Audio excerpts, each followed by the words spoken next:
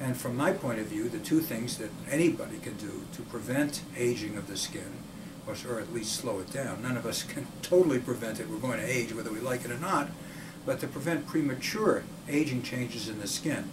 the two things we can do the most to protect ourselves is avoid ultraviolet light, which is sunlight, and also keep our skin well moisturized. The better our skin is moisturized, the softer it is and the healthier it is. And the combination of these two things, sunblock or avoiding sun plus moisturization, is the basic formula